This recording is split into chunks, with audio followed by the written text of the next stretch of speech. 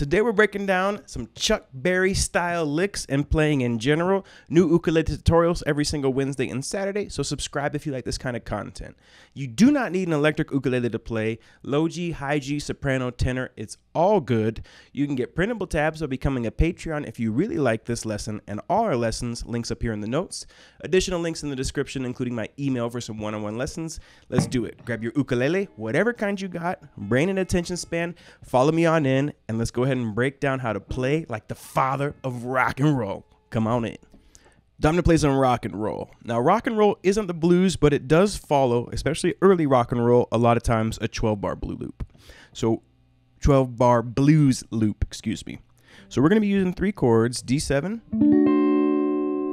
1 chord, G7, our 4 chord, and our A7, which will be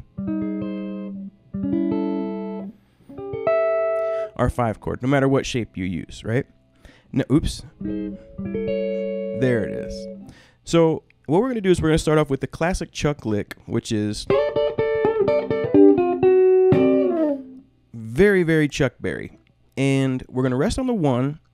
In your own playing, experiment with resting on the 1. Not everything has to start on the 1. When I very first started playing, everything I did, 1, right on the first beat. And then I started that kind of 1, 2, 3, and 4, and 1, which also sounded really good. But later I started playing 1, 2, and that element of surprise is really nice. So we're going to come in on the second beat and slide 3rd fret of the E and A strings up to the 5. And we're going to play them 3 times as a triplet. 1, 2, pola.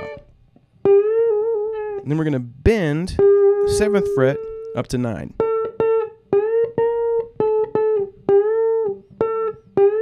One of the cool things about electric ukuleles is the extra tension makes them much easier to bend. That's a pretty big bend if you're playing on a regular tenor or any other size acoustic ukulele. So just do your best. If it's not right in pitch, that's okay. 1, 2, pola, 3. 1, 2, pola, 3.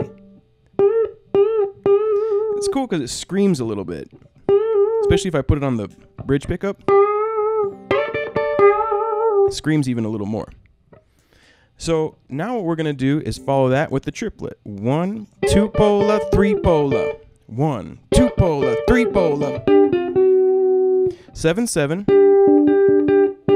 of the G and C strings. 5th fret of the C, and then 6, which sets you up for this D7 shape. 1, 2, pola, 3, pola, 4, and 1. Then we're going into a shuffle.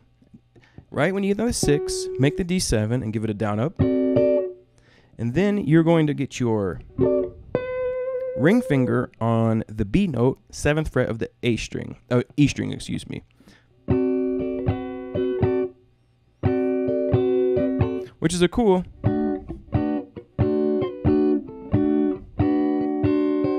shuffle, actually. This chord alone is what's called a D13. 13 is just a fancy way of saying 6, and 6 is just a fancy way of saying, okay, 2 and 3 and 4. 2 and 3 and 4 and 1. 1, 2, pola, 3, pola, 4, and 1. 2 and 3 and 4 and 1. 2, pola, 3, pola, 4, and 1. 2 and 3 and 4 and 1. So basically that idea just happens 2 times.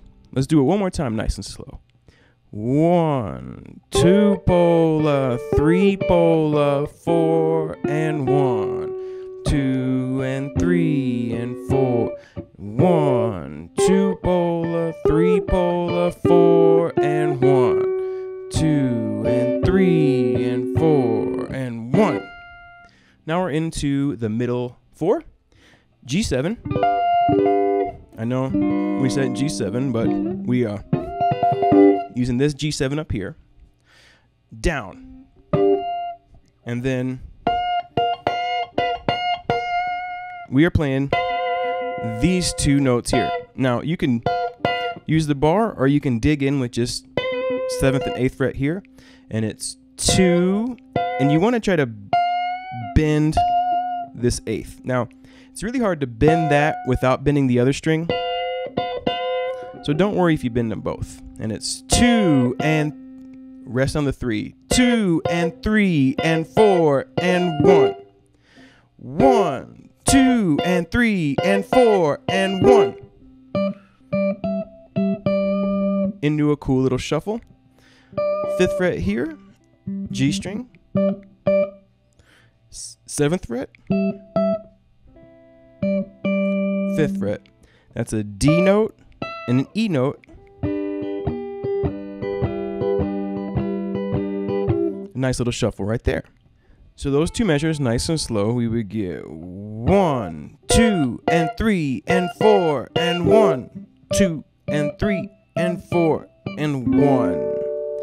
Back to our original idea.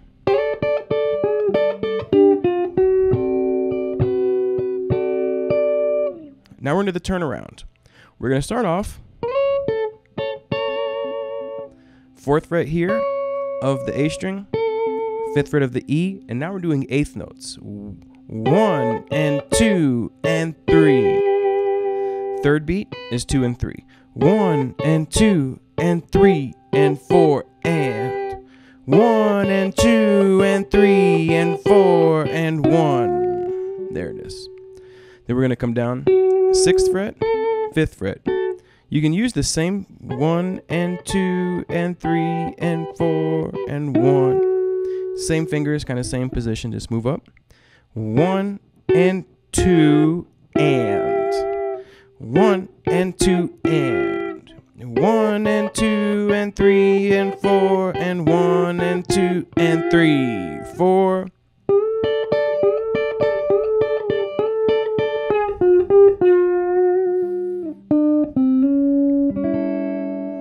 Then we're in the turnaround. This time we're going to start with the bend, and we're going to go 1 pola, 2 pola, 3 pola, 4. 1 pola, 2 pola, well, 1 pola, 2 pola, 3 pola, 4 pola, 4 pola, bend 7, 5, back to 7 and 5. Well, 1 pola, 1, well, sorry, 4 pola, 1. No, goodness gracious, sorry. 4 pola, 1 and 2. 1 and 2 and 3 and 1 and 2 and 3 and. I'm doing an upstroke on that A. 1 and 2 and 3 and. So just the second half nice and slow. 1 pola, 2 pola, 3 pola, 4 pola, 1 and 2 and 3 and. All 4 measures nice and slow. 1, 2, 3, 4. 1 and 2 and 3 and 4 and 1 and 2 and 3, 4. 1 pola, 2 pola, 3 pola, 4 pola, 1 and 2 and 3 and. Nice. Let's try to play all 4. I'll take the whole thing from the top. Schneizers. Whole thing from the top. 1, 2, 3, 4. 1, 2 pola, 3 pola, 4 and 1, 2 and 3 and 4. 1, 2 pola, 3 pola, 4 and 1, 2 and 3 and 4. 1, 2 and 3 and 4 and 1, 2 and 3 and 4 and 1, 2 pola, 3 pola, 4 and 1, 2 and 3 and 4 and 1 and 2 and 3 and 4 and 1 and 2 and 3 and 4 and 1 pola, 2 pola, 3 pola, 4 pola, 1 and 2 and 3 and. Woo! Pretty killer stuff. That's rock and roll in the style of Chuck Berry, folks.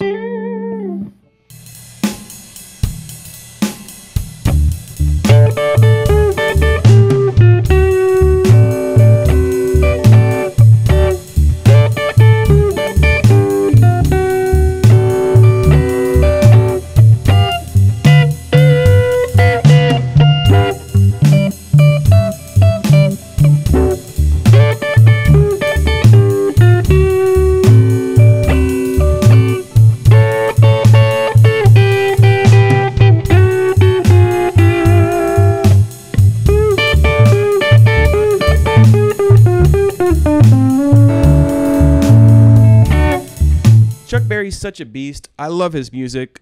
Really, you can, and I like watching the transition of him and his evolution of playing as well. You can go through the catalog and start kind of with the lighter rock and roll, and he turns it up. The stories of him are legendary too. He sounds like a terrible guy to hang out with, just an awful guy to be around. He sure could play the guitar. All right, until next time, keep on rocking and rolling. If you like what we do, hit subscribe. If you love it, think about becoming a Patreon. Cheaper than a cheap cheeseburger. And until next time, rock and roll and have a lovely day. Take care.